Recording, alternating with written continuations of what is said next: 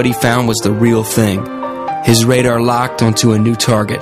Now everyone else had to know. You know, people use the phrase born again, and it's sort of a cliche, but Keith felt like everything started new that night. I've never seen such a radical transformation in any human being as much as I saw in Keith. He had finally found truth that he'd been searching for in his songs, that he'd been trying to get from his family and from the world around him. His hunger seemed more profound than most of ours. Instead of songs about searching and what's it all about and where am I going, what's my life mean, they became songs of I know God, here he is, and it just reshaped everything. The only thing it didn't reshape immediately was his audience. Many of the loyal fans who had been so attracted to his spiritual searchings were now offended by his claim to have found an answer. The usual crowd at the Blah did not know how to react. This is when Keith was on stage talking about how Jesus had changed his life. He thought, look, the church has enough music. They don't need my music. They've got plenty of music. I want to go out and sing to people who are searching just like I was. His songs had to do with spiritual things, but never like this night. He was always sort of an evangelist in one way or another with whatever it was, and now he became like just super evangelist. So after the first set, I walked out. I thought, forget this. And he followed me out, and he said, you know, what's wrong? And I said, I can't believe that you use this like a church. I was just, so we walked around the whole block, and he, told me about how Jesus changed his life, and I told him I didn't want my life changed. His motives were good, but there was no tempering. I mean, we were like 2 weeks old in the Lord. That was the beginning of what I used to call Bible study battles, because it went on for about 2.5 years. My process of conversion, I think, was over that course of those couple of years, from when he became a Christian in 75 to when I became a Christian in 77.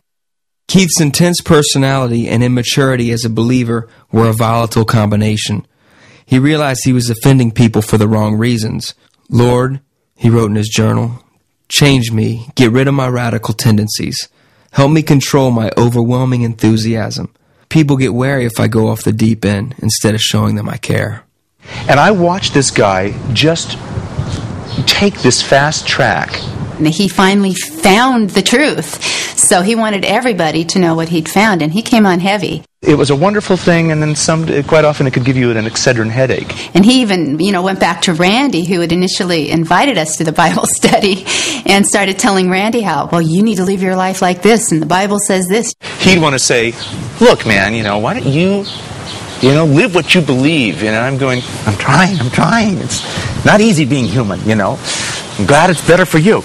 And there were times when I want to say, Keith, they made duct tape in rock and roll for a good reason. And one of them is to put this on your mouth. They had some arguments, too, that I go, oh, no, they're fighting again. I know you mean well, but look, put this on your mouth, go to your prayer closet, and come back and talk to me in about 3 years, okay? Because I love you, but I just want to throttle you, And then I would look and I would see Mel, the sweet... You don't get a lot of true friends in life. People that see you're good, see you're not so good, and stick with you. And Randy was that kind of friend to Keith, and he's been that kind of friend to me for years. As a young believer trying to imitate Christ, Keith's forceful manner began to collide head-on with his desire to serve others. It was kind of just like a bull in a china closet. The heart was perfect, but the actions were bad. He was indulgent one minute and then ruthless on himself the next. And that's a difficult temperament to live with. That's like riding rapids in your own emotions. People would get very angry because he was the head of the line wherever there was a line. His zeal quite often got ahead of his own emotional and spiritual maturity. Keith's friends knew that he was sometimes abrasive, but always genuine. He took the gospel seriously and had the audacity to try to put the teachings of Christ into practice. If that meant life had to become messy, then so be it. 'Cause he sends people to your door, and you turn them away as you smile and say, God bless you, be at peace, and all heaven just weep. Jesus came to your door. You've left him out on the streets. Just in the normal course of life, wherever we went, we were witnessing to people. And when we found people with needs, Keith started saying, well, here's a pregnant girl. She doesn't know what to do. Let's bring her home with us. And here's this guy we picked up hitchhiking. He doesn't have a place. Let's bring him home. And our house just started to fill up with people that we, just as a young married couple, were trying to help. In my heart of hearts, I only want to serve, Keith wrote in his journal, to present the babes as mature men and women of God. I want more than anything to pour myself out for them, for Jesus. And he'd win them to Christ on the street, and they'd come live with him because they didn't have any place else to go. A lot of them were runaways. There he was trying to have Bible studies and to help these people. It was kind of a mid-'70s version of a '60s hippie commune. Keith was progressively surrendering more of his life to God, but his music career remained a huge question mark. Keith had banged on every door in Hollywood to try and get a deal. All he had to do is whisper in the valley that he was going to be somewhere, and it would just jam. He's ready to go out there with Elton John and all those people, the same kind of craft, same kind of skill, charismatic, powerful. I sat with him through a lot of auditions. You just go in and sit right there, play for the record company executives, and they're either, thumbs up, thumbs down. I couldn't understand why he wasn't getting thumbs up. He didn't need drums, guitars, backup singers. He just blew you away with he and the piano. And the last big audition that he had was with Clive Davis, who was in New York, and they flew him out from California, and he thought, this is it. Clive Davis, I'm at the top right now. He went in, auditioned for him. He called me up. He said, it didn't go well. That was the defining moment.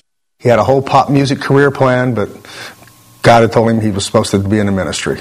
He'd been wrestling now for a while. Does God want me to sing and make albums for Christians, or does he want me to continue trying to go out and sing to the world? He didn't really want to do it. He'd been groomed to be a star. And when he wasn't signed, he just said, well, I'm going to do a Christian album then.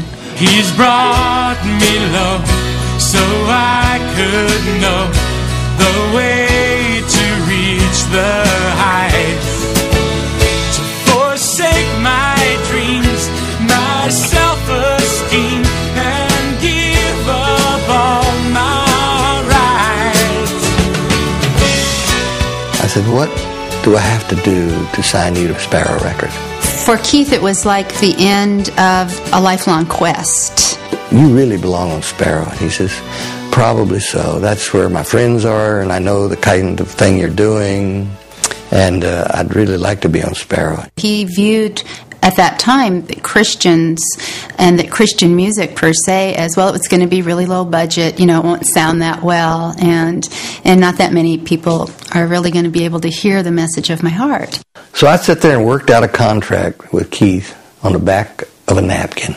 Once Keith realized that was God's will, he got very excited about it and really wanted to do it. He knew it was God. So Keith signed with Sparrow, even though he was offered, I think, more money for some other people. He was very good. Of course, little did we know at that point that, God would use it the way that he did. As Keith embraced the new path that was opening for him, he found unexpected freedom and a sense of calling. It was a time of intense chemistry and creativity.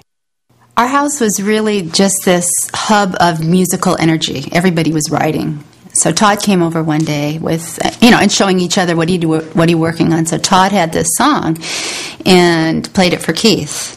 Keith loved the chorus. Your Love Broke Through. He loved the music to it. And said, let's keep the chorus. We need another verse. And the phone rings, and I pick it up, and it's Keith. And he's going, Randy, Todd Fishkin came by with this beautiful chorus melody, and I've been working on the verse melody, and you just got to come over and write the lyrics. God just told me that you're the guy, and he's just going to do wonderful things with this song, and you got to come over right now. And at this point, I was just like holding the phone away, going, it's Keith. A really short time after that, Randy dropped in. As I drove up into the driveway, I could already hear him and the music room was down the hall and sort of like toward the back of their house.